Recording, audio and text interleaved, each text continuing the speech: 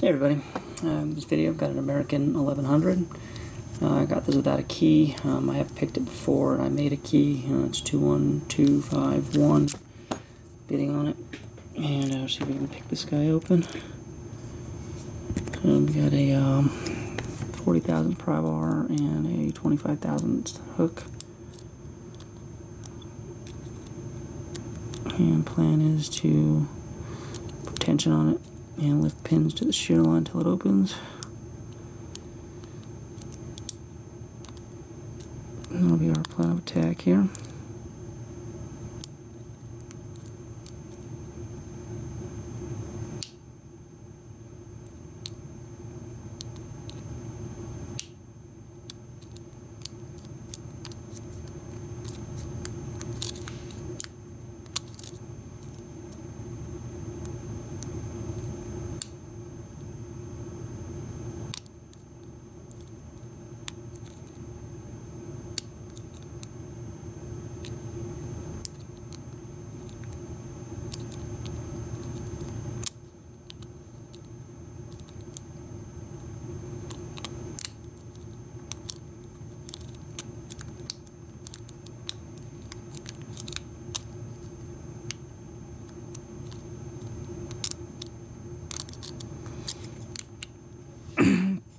Try again here.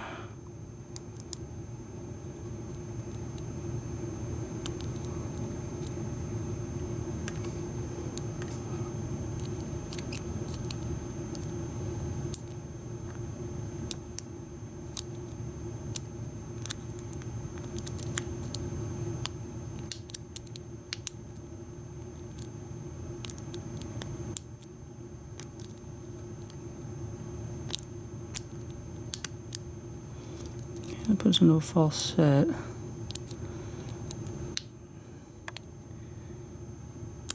And I believe it was 2 that did that, but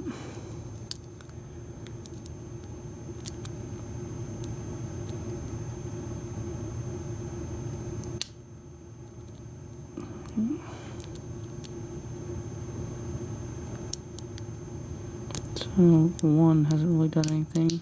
2 thought it was open, but it wasn't. Really kind of rotation on 1, so I would think it's just going to be hung up on 1, not number 1 but 1 pin.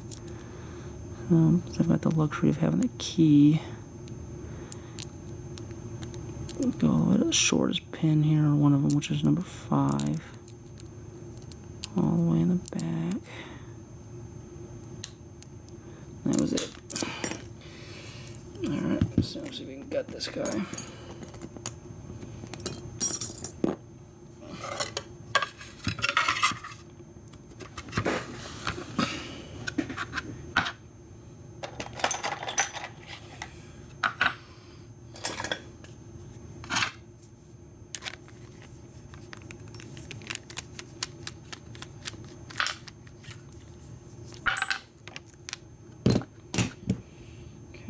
Key for it, so we'll go ahead and lock it back.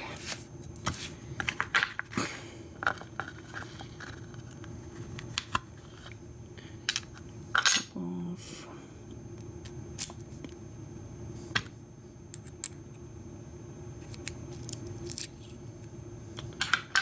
Alright, and for key pins, we're going to do.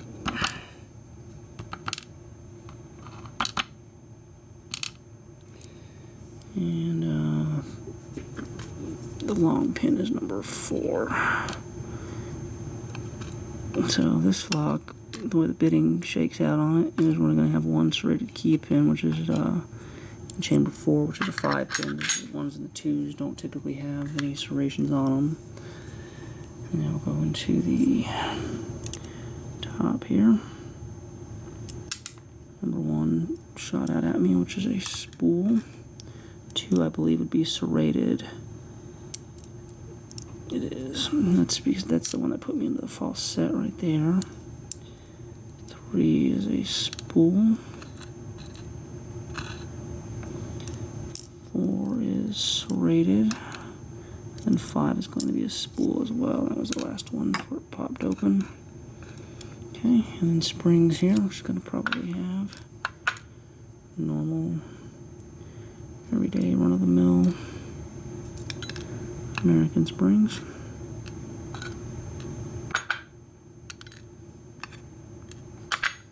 Alright, so what we got here? We got our American lock single pin picked here. And focus. There we go. We got spool number 1. Serrated in spool in 1, serrated in 2, spool in 3, serrated in 4, and spool in number 5. And that, ladies and gentlemen, will do it for this video, and we'll talk to everybody later.